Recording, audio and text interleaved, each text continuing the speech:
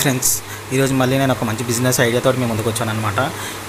ఇదేంటంటే చింతపండు బిజినెస్ అనమాట. చింతపండు వ్యాపారం. ఇది మనం చింతపండు లేకుండా మనకు రోజు అనేది గడవదనమాట. ఆ విధంగా ఇది మంచి బిజినెస్ అనమాట. చింతపండు మనకు ఎక్కడెక్కడ బాగా దొరుకుతుందంటే హోల్ మార్కెట్లు ఉన్నాయి. పెద్ద ఎక్కడంటే హిందూపురం మార్కెట్ ఇలా ఉంటుంది అక్కడ. మళ్ళీ ఇంకోటి చిత్తూరు డిస్టిక్లో ముల్గనూరు మార్కెట్ అని ఉంటుంది. వాళ్ళు అట్లా సంచులలో నింపేసేసి పెట్టేసేసారనమాట. ఇప్పుడు చింతపండు బిజినెస్ చేయాలనుకున్న వాళ్ళు అక్కడికి వెళ్ళి ఒకసారి చెక్ చేసుకోవాలన్నమాట. మన దగ్గర హోల్సేల్లో కావాలంటే మనకు హైదరాబాద్లో బేగం బజార్లో దొరుకుతుంది, మలక్పేట్ గంజ్లో దొరుకుతుంది, విజయవాడ మార్కెట్లో కూడా దొరుకుతుంది అనమాట. అయితే మనం ఏంటంటే ఇదేంటంటే హిందూపురము మళ్ళీ మున్గూరు చిత్తూరు అక్కడి నుంచి ఇవన్నీ అన్నిటి దగ్గర సప్లై అవుతాయి అన్నమాట. ఇది చింతపండు డైరెక్ట్ పొలాల నుంచి అక్కడికి వచ్చి వాళ్ళు సేల్ చేశారనమాట.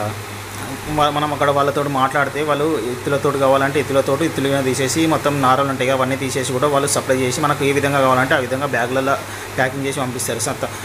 ప్లాస్టిక్ బ్యాగ్లో 50 కేజీస్ కావాలంటే 50 కేజీస్ బ్యాగ్లలో, 25 కేజీస్ కావాలంటే 25 కేజీస్ అట్లా సైజెస్ వేరు బ్యాగ్లలో ప్యాకింగ్ చేసి పంపిస్తారు అనమాట.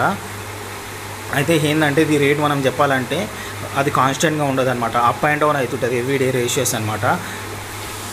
కాన్స్టెంట్గా ఉండదన్నమాట. మళ్ళీ ఇక్కడ మనము చింతపండు మామూలుగా అది అక్కడ మనకు 80 రూపీస్ 90 రూపీస్లో కేజీ వచ్చింది అనుకోండి. మనం అదే డీమార్ట్లో తీసుకోవాలంటే 150 రూపీస్ కేజీ ఉంటుంది చింతపండు. అంటే చూడండి రేట్ ఫరక్ ఎంత ఉంటుంది అనేసి. మనకు అక్కడ నుంచి ఇక్కడికి రావడానికి ట్రాన్స్పోర్ట్కి కేజీ వెనకాల 1 రూపీ అట్లా అయినా కానీ మనకు ఎంత పడుతుంది? ఫర్ ఎగ్జాంపుల్ 80 అంటే 81 రూపీస్ అలా అవుతుంది అనమాట.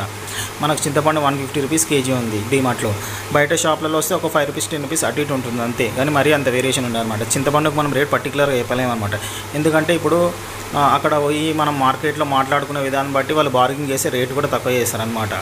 ఇందులో కూడా మళ్ళీ 4 టైప్స్ ఆఫ్ వెరైటీస్ ఉంటాయి అనమాట. నాలుగు రకాలు ఉంటాయి. మళ్ళీ అదే కాకుండా ఏసీ పండు అంటారు, నాన్ ఏసీ పండు అంటారు.